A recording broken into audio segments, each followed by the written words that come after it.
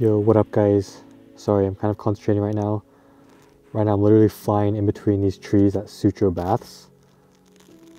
And I've shot here many times before actually, but I really wanted to come back when I finally had some good colors and there's some good weather. Because both times I've been here, it's always been super cloudy. So I really just want to take advantage of a nice sunset right now and just get some super sick shots between the trees right now. And of course, as you guys can tell, I've been super obsessed with the Mavic 3 lately. I've been taking a break from FPV and I just really love the image quality on this drone. I mean, it's just so beautiful.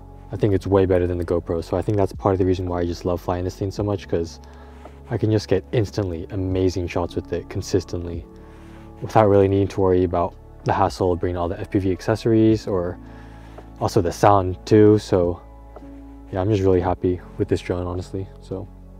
And you always want to make sure that you recover your highlights. So just then I switched it from 800 to 400. 800 was really useful because it helped me see inside the trees better, but now that I'm out here by the sunset, you definitely want to preserve your highlights. I think that's a good practice, and yeah, do the lowest ISO you can. So that's why I like D-Log, because there's 3 different ISOs now. Before they only had 400 and 800, but now they actually added 1600 for low light. So later we're going to test that out at dusk and stuff, but yeah, right now we're at 400 ISO and I'm using ND 16. Right now I'm just flying around the beach area. There's a cool like waterfront restaurant right here, so I'm going to do some cool shots of that too, but I'm just doing a nice slow orbit right now.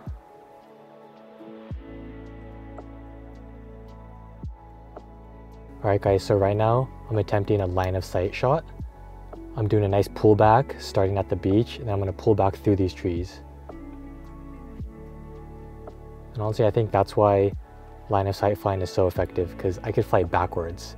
That's something you can't really do on an FPV. So right now I'm just maintaining my visual line of sight on the drone.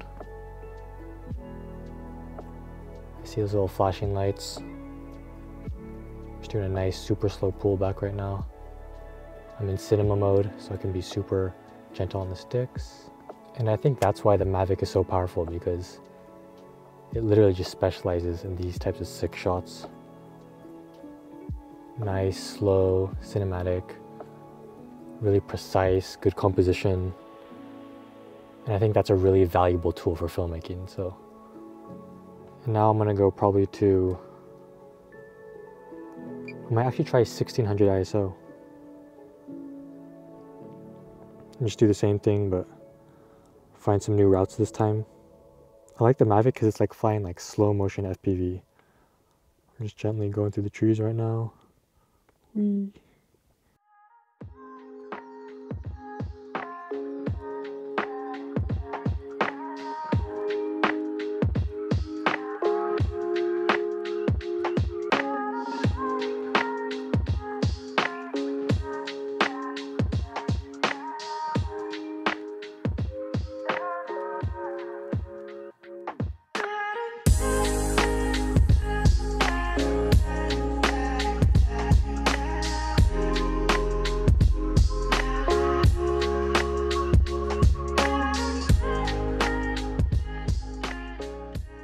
Alright guys, so right now for this next flight, I'm really going to focus on getting some really cool silhouette shots of the sunset, really trying to capture those colors, and then also I'm trying to get some shots of that rock over there. In addition, since I have a really nice line of sight as usual, I'm going to be trying to fly the drone as low as I can above the waves. I think that's going to look super sick. So I took off the ND filter, we're going to be shooting out 4K, and yeah, already it looks pretty good. So yeah, this drone does amazingly well at dusk, so let's try it out. But yeah, in addition, it's also really important to find good spots to take off from. Before, I was flying from the car and I was all the way back there, and I wasn't really comfortable getting low shots around here because my connection was pretty low. But I think this is a great spot to launch my drone from, because my drone is flying under me. I have super good connection.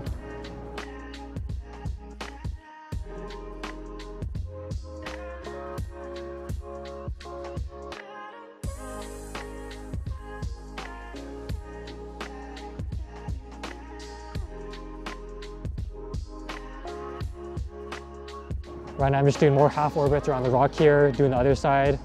It looks super sick, kind of black here. Oh my God, it's dope. I think it always looks really sick when you expose for the sunset and then just kind of let all the other objects in the foreground just kind of go to black. So it's really cool because you can just see the nice shape of the rock here.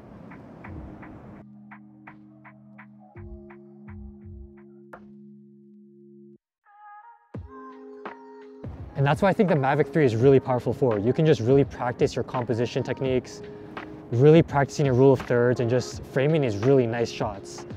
That's something you can't really do as much on FPV because FPV you're always in motion, you're always going super fast. But the Mavic 3, you can really just take it slow, take a deep breath, and just really focus and compose your shots really well. So I think that's a huge benefit for the Mavic 3. But yeah, like I said, guys, it's always really good to have objects in your frame as close as you can. So that's why I'm always flying to this rock. I'm always trying to get something in my frame moving, because that's how you're gonna get the most dynamic shots. When you're too high and too far away, it's not gonna look as good. So it's really important to, fly close to these objects and try to do some cool compositions. So, because by having these big objects in my frame, such as the rock, the waves, I'm able to really take advantage of my rule of third, and I could really just compose these cool shots here.